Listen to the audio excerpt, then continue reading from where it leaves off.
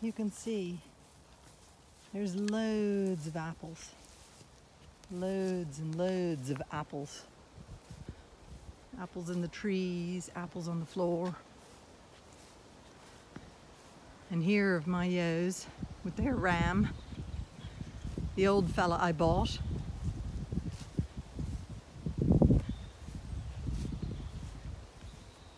There's one ewe that looks dead, but she's shaking her ear. She's asleep.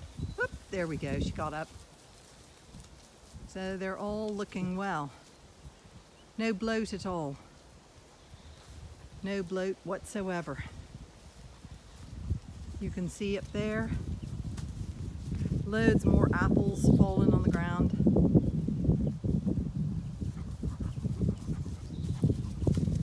This is when you have a diverse sward that they can graze, that they don't get bloat, because they have medicinal plants in the mix.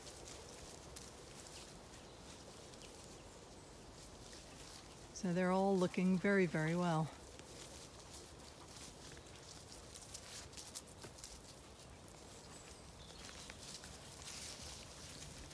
This is the ewe that had the lambs really late, the hog that I bought from Northern Ireland, who had the mistake, 2 little black lambs.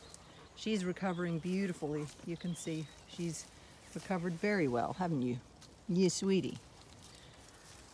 She's slightly still skinny, but she's definitely recovering from her late lambing and feeding lambs.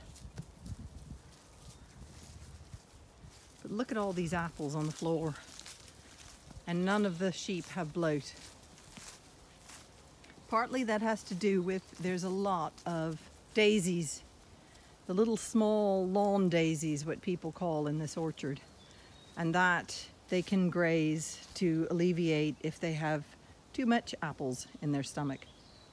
But they're all in really good form, and they've been here in the orchard for quite some time. So apples don't cause bloat if you have the correct herbal mix for the sheep to graze. The sheep, this flock has been in here since the 9th of September. So they've been here for quite some time. Isn't that right, Becky? How are you, old girl? How are you? Yeah. How are you, old girl? Yes. Hello, you. How are you? You good girl. That's Judy, who I bought at the Zwartbles sheep show and sale in August. Isn't that right, Judy? So all looking very well. A daily inspection. Isn't that right, Judy? Sweetie pie. Yes.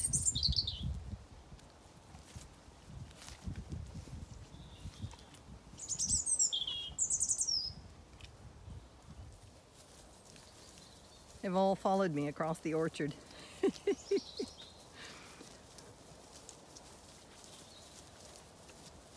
The other thing that a lot of people say causes bloat is clover.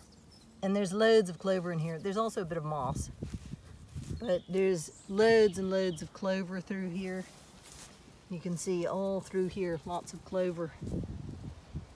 So it's clover and apples are always accused of causing bloat. You were being pursued by a sheep. Gave you a butt. Is that not what occurred? And Bear's getting ready to get in the jacuzzi, the dog jacuzzi. Hey, Becky, old girl. How are you?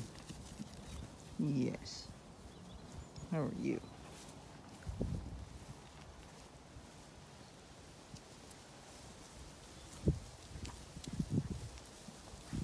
They think they're moving to a new place, but they don't need to move to a new place. They're in quite fine fettle here. Even you, recovering your slender frame from nursing your 2 black lambs. Hey, Pep, how are you? Good boy. Come on.